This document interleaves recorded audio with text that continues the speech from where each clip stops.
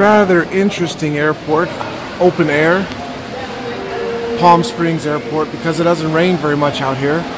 You don't need a roof at your airport. You immediately walk out and it's warm, bright and sunny. Pretty darn fascinating, if I must say so. It's a beautiful morning here at Chuckwalla Valley Raceway, and we are just moments away from beginning our 3-day track session, lessons, seminars with my good buddy Adam Waheed. And we're going to be riding this amazing R1 and the R6 here as Adam coaches and trains me on how to become a better track rider. If you guys didn't know, Chuckwalla Valley Raceway is in Southern California, about 3 hours south via car from Los Angeles.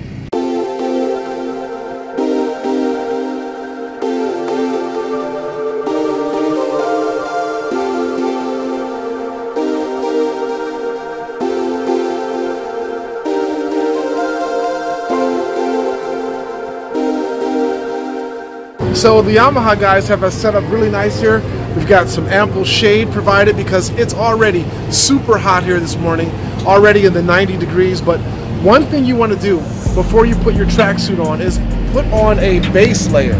So I'm wearing a Moto D base layer, and basically what this will do, it'll help keep me dry and help keep me cooler when I've got my tracksuit on. So I would definitely recommend using a base layer. I couldn't agree more with Eve here. You know, base layers, they help so much in not only keeping you comfortable and cool on the track, but it also helps you put your suit on and get it off, especially when you're hot and sweaty.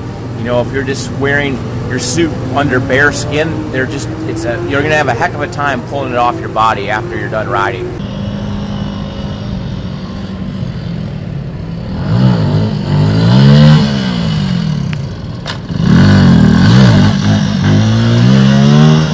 What are we getting into now, Adam?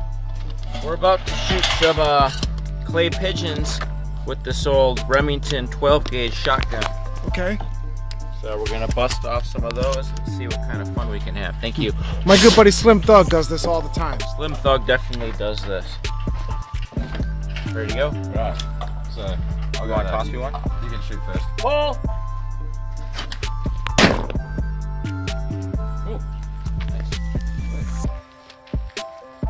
Oh! First shot, first kill. Nice! Nice throw too, right? Clay pigeons are better than shooting real live pigeons. I'll do these three and then you can do. We wouldn't do that.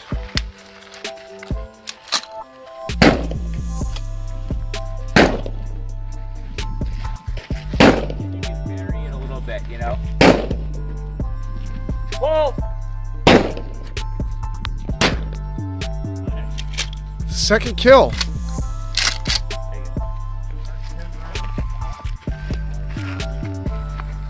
Oh! Almost. Wow! That thing does have a kick to it. It does, doesn't it? Pull!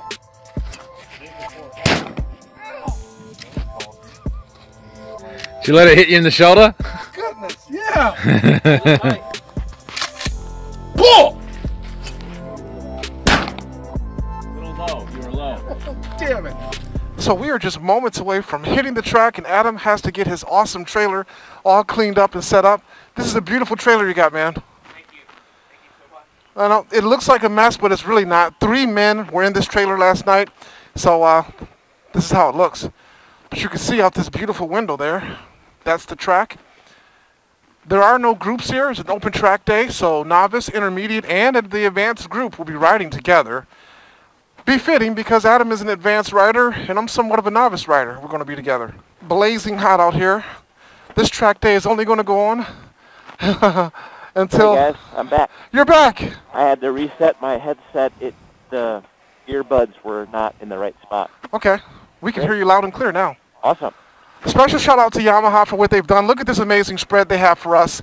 Yamaha R6, which is what I'm going to be riding. Yamaha R1 that Adam's going to be riding here. No, we're both on R6s, Eve. Oh, get out of here. Okay, sweet. Yeah. I didn't know that. This is my race bike, and okay. this is your race bike. Nice. So awesome. We got a lap timer on there. Everything's good. Sweet. But yeah, special shout out to Yamaha for allowing us to come out here and ride these bikes. You know, we're here at Chuckwalla Valley Raceway in Southern California, and this circuit and this bike go together like your wife's peanut butter and jelly sandwich. Oh, nice. They are very good.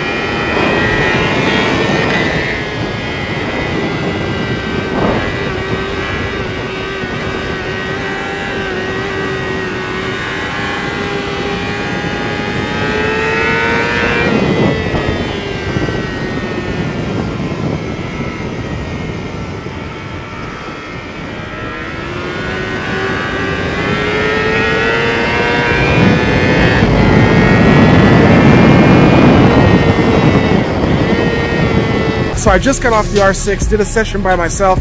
Adam was out making a launch control video on the R1, but I think I just graduated myself up to the being able to use the R1. I'm able to drag the left knee. I know that doesn't mean very much in the grand scheme of things, but it does feel great to actually drag a knee. So now I'm gonna put the R6 down for a little minute, and then Adam's gonna ride this R1, and I will be on this one. And we're gonna get the settings set up for my liking. And one of the coolest things about these Yamaha YZF-R1s is the amount of adjustability they have. From the electronics, from the throttle, power modes, the traction control, slide control, lift control, launch control. There's a lot of different electronic options that help you tailor the way the motorcycle rides. So let's go in that menu and set this bike up for you. Thank you, man. So we're going to hold down this toggle here, get into the menu. Now we're in the menu. Let's go into the YRC setting. That is the menu functionality that's going to allow us to tailor all of the individual settings. Now there's a lot going on here, but we're gonna start here and sort it out for you guys. So YRC is 4 global settings. So when you make an adjustment here, it's going to have a corresponding adjustment of all these other settings. Gotcha. So think of it as a high-level global setting. You know, if you don't really know what you want, you can just pick one of these and just have a global general setting. But we want to custom tailor things to you. So let's start with this B mode. Let's go in here. So power, what do you like, Eve? Do you like 1? Do you like 2? Do you like 3? Do you like 4? I like a lot of power, Adam. Okay, I like a lot of power too, but in my experience, you know, power mode 1, it makes the throttle a little bit too snappy. And when the throttle is real snappy like that, it can make the bike a little bit more difficult to ride, especially when you're going from off throttle to on throttle. Yes. So I think 2 would be a good setting for you. Perfect. Great. TCS, traction control. Now, this setting, you know, there's a lot of misnomers with traction control. Traction control, all it really is trying to do is trying to mitigate wheel spin. So a little bit of wheel spin's good, but too much is not good. So what I always tell people is when you're starting on a new motorcycle that has traction control and you don't have a lot of time on it, I really encourage people to start with a really high traction control setting. Now, when you have that really high traction control setting, it's going to allow you to feel the electronics. You're going to be able to lean on them. And yeah, in the beginning, they're probably going to hold you back a little bit. but that's fine because you're going to be able to feel what it's like when that happens. And it's going to give you an easier and more safe experience when you're learning to ride your new high performance motorcycle like this. So, you know, I would really recommend, Eve, that we start with TCS setting 6. Let's do it. And go from there, you know. And then if it's holding you back too much, we can go down and go down and go down and go down. Got it. You know, it is important to note we're on really high quality sticky race rubber from Bridgestone. So theoretically, you know, when you're comfortable, we can pretty much run this TCS setting all the way to 1. Gotcha. You know, because the tires have that much grip. But we're going to start at 6. Slide control. Slide control is a little bit like traction control. They kind of work, not kind of, they do work off one another. So slide control is basically Yamaha's take at trying to mitigate power slides in when you're coming out of a turn. So these high horsepower bikes like the YZF-R1, they have so much power these days that they can literally drift off turns. And when I say drift, I mean they can have so much power that the rear tire starts spinning and will be actually moving in a different direction than the front tire, like literally power sliding. And SCS helps you control that. Again, I would start with the maximum setting here, and let's just feel it out, see how it feels, and we can go from there. Again, if you're a more experienced rider or on race tires, you know, SCS 1 is probably what you're going to want. But for now, we're going to start on 3. Launch control. This setting is used to help put the power down when you're launching the motorcycle, whether you're racing or you're doing a drag race at a drag racing course, not on the street, because that would be illegal. Yes, of course. But since we're here at the racetrack, we're not racing, we're just riding. We're not even going to use launch control. Quick shift, QS. Yes. Now for 2018, Yamaha's added that auto blip downshifter on this YZF-R1. Yes. So you have 2 settings here. Setting 2 is a little bit slower shifts. Setting 1 is a little bit faster. I like fast. We want fast. So really, there's no reason why you'd ever want 2, in my opinion. So just leave it on 1. You're gonna have the quickest shifts. Remember, it's got auto blip now, so you don't need to use the clutch lever when you downshift. That is you just awesome. push on that shift lever, and it goes down into the next gear. I love it. And quick shifter is on. Now lift control. Lift control is a funny one. So LIF. LIF is Yamaha's nomenclature for wheelie control. Lift control is wheelie control. Same thing. Lift control is when Yamaha came out with the system in 2015, it was very, very well dialed. They've made a small improvement to the ECU programming on this. So if you are a more aggressive rider or a faster rider, even in the lowest 1 setting up until this 2018 model, it pulled back the power a little bit much. So a lot of racers would just run lift control off because it pulled back power too much when they were accelerating on the tire. Yeah. So Yamaha's fixed that. Honestly, I would leave lift control in 1. And we here at Chuckwalla, there's not a lot of power wheelie areas. You're not going to be doing a lot of wheeling just due to the nature of the course, how it's fast and flowing. Sure. So, but if you were riding at a track that has a lot of bumps or a lot of hills and a lot of declines and inclines, a lower lift control setting probably would be pretty good, especially if you're new to the bike and you want to get a feel for the electronics and feel how the motorcycle does when it applies those interventions. But for here, we're going to use setting 1. Well, Eve, you're all dialed in, man. Thank you, man. So how do you save all that? It's already saved. All we have to do is hit this menu button and it'll bring us back to the menu. Gotcha. So let's do one more change here, too. Let's make sure we're on the right display mode. These Yamaha R1s are so cool. You have 2 choices, track and street mode. So street mode will give you a street conventional dash display, and track mode will give you a track mode where all the stuff that you want to see will be right there, like lap times and gear position, and everything's really easy. So we're going to leave it like that. Nice. Thanks, Adam. We ready to ride? Ready to ride. Let's do it. This is going to be my last session for the day. It is blistering hot out here. 105. Oh, 105, yeah. Adam's done such a great job training me today. I really appreciate it, man. Thanks for coming out, Eve. I'm sorry that the weather was a little bit hotter than we anticipated. That's all right. Yeah, you never know this time of year. Like, it can be hot. It's not going to be cold. Yeah. But We are in the desert, for Pete's sake, huh? yeah, I remember many years ago we did a test here right around this time, maybe about a week later. So, you know, a couple years ago, a week later, and it was 115 degrees that day. Wow. And we were doing a shootout, so we had to ride all day.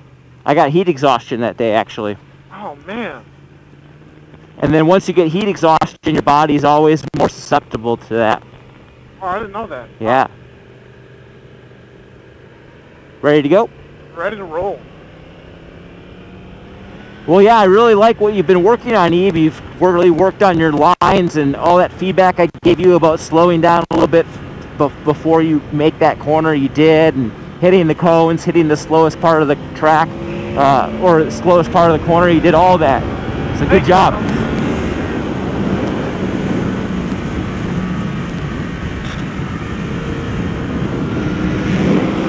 You know it's hot when you get moving like this. It actually feels good. Yes, it does.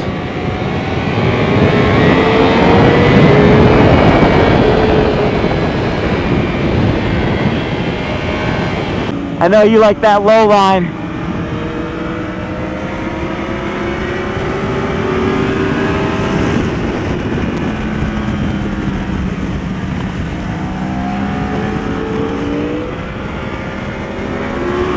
And that throttle. You love that thing.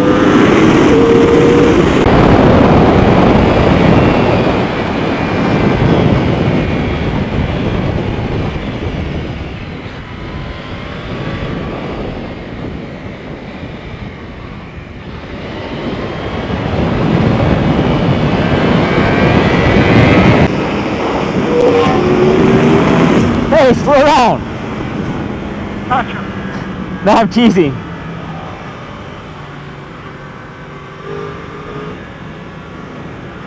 We want to hang a little bit wider next time. Okay.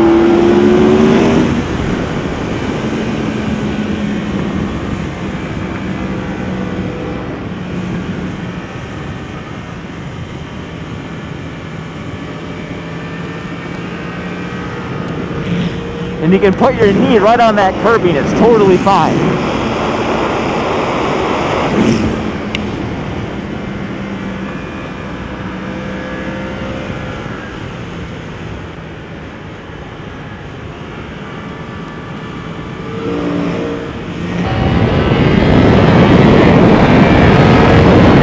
I love the way that bike sounds. I really do.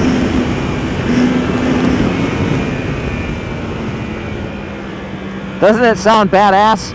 Yes, it is.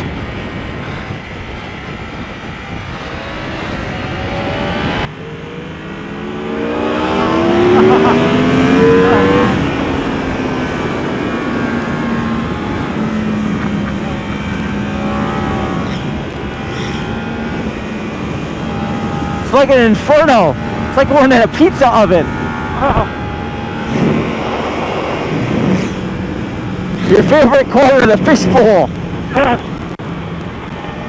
What's it like to ride through this thing?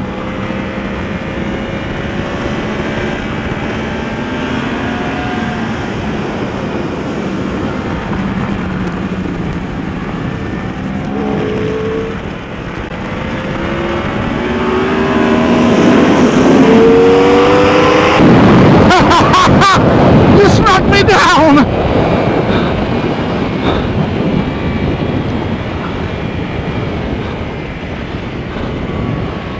So hot I can't even talk. You smacked me down!